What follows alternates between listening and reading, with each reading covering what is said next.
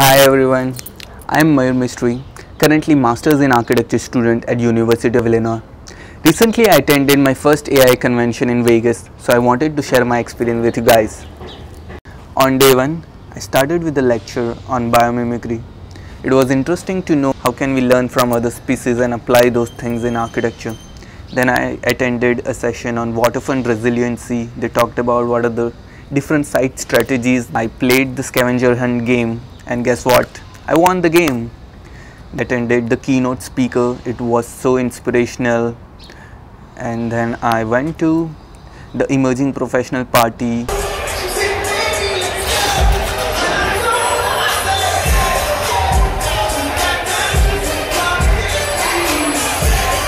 The best part about AI convention which I really liked was people were so humble, so nice and open to share their own experience and advice to young students and other colleagues. Like during the opening night, I met Peter Exley, a really good discussion with Michael Kemp.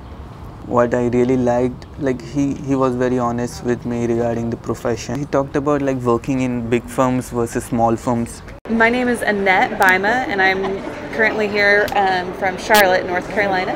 Walter Street, Chicago, Illinois. My name is Joyce Orias. I'm AIA. I live here in Las Vegas, Nevada. My name is Peter and I'm an architect from Sacramento, California. My name is Cesar Sabalas, AIA. I was born in the Philippines and I moved here in Las Vegas. I'm in the process of being licensed. I've passed all my exams and I'm in the last 20 hours of my AXP, so I hope to be licensed by the end of the summer. Well, I'm an architect. The firm is Walter Street Architecture. We keep it simple. I am an architect. My specialty is casino and entertainment architecture. So I am a designer in our Sacramento office. I work with Architectural Nexus. I'm an architect. I do sort of different kinds of commercial and residential projects. It was actually about cognitive neuroscience, which is something that I feel is really could seriously benefit the architecture community, and I was really excited about hearing people's perspectives on it. Just got out of the keynote speech, and that was amazing. It was great to hear from a wide variety of people and a wide variety of experiences. It's been very entertaining and very energizing to go forth and do more design work and pursue. Day 1, I'm a delegate from my chapter, so I participated in hearing the candidate speeches and the business meeting.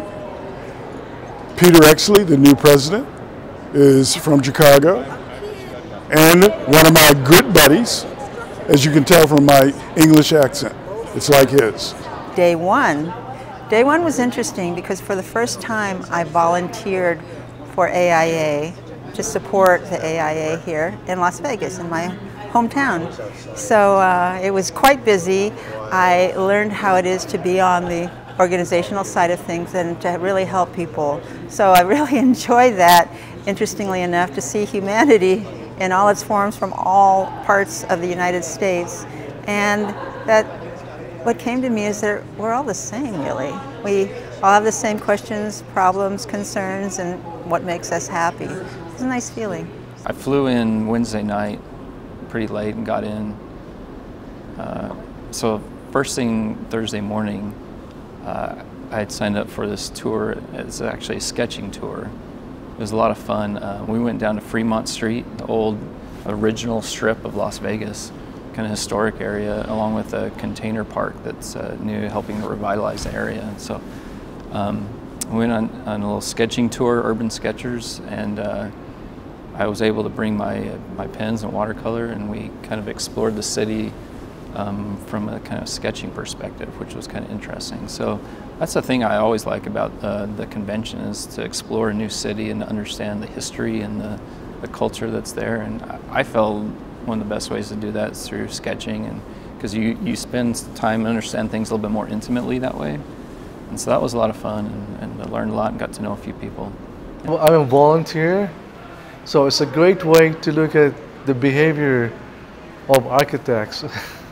So also what's exciting is that the connection, the connectivity amongst my peers, same architects, the big smiles and also the certain feeling of growth and sort of the elements of surprise.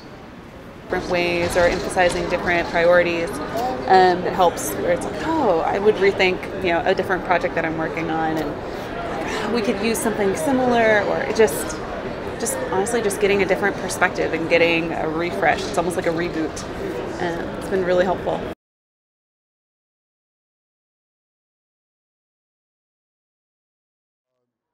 Reunion with my friends and colleagues. The two young men you saw earlier, we are board classmates, and we have developed a friendship that's now 7 to 8 years old. So that was a big one on day one.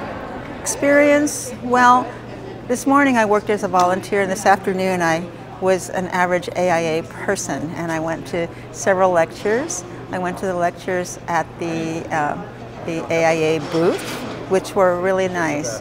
And what was fun is that I got to see colleagues that I hadn't seen in years, and in a few instances decades, and that was really a nice feeling to see my fellow architects in a light that of maturity, I think is what it would be, that we've known each other for so long and grown apart, and then in a way also together because of AIA. This one gentleman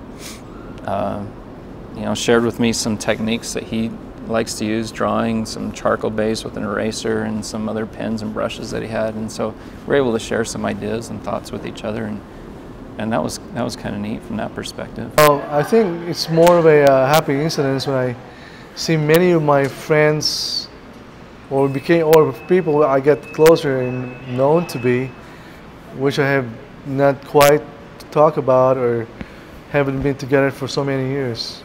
And it's good to know what's happening in their life as an architect. Bring a lot of business cards. I made the mistake of only bringing 7.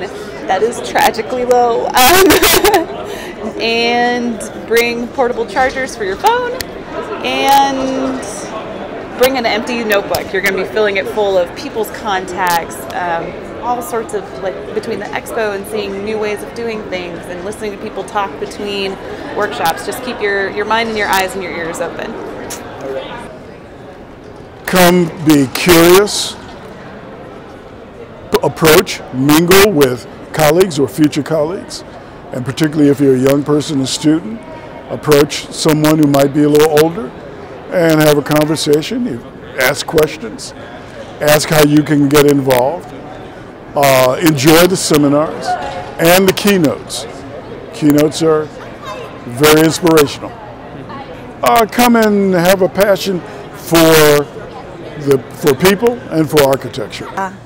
My advice is wear comfortable shoes, first of all, keep hydrated, well fed, and be ready to meet a bunch of really new friends and old when you come here, and be proud of your profession. Be really proud. I would also like to invite more women and people of diversity to come to AIA, because we need that. We need that balance, we need that camaraderie, and we need that commingling of experiences.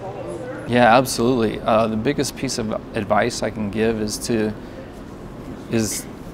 spend some time with the city that it's in, because that's such a unique opportunity that the convention provides, that you can go and have lunch and learns and go to classes anywhere, but to understand a new city is kind of unique. So I would encourage you to take advantage of the tours of the local area and learn about the architecture that's unique to that place, the people that are unique to that place, because you can learn so much that way, more than being in a class necessarily. Yes, I think, again, there's sort of an amazement and sort of the element of surprise.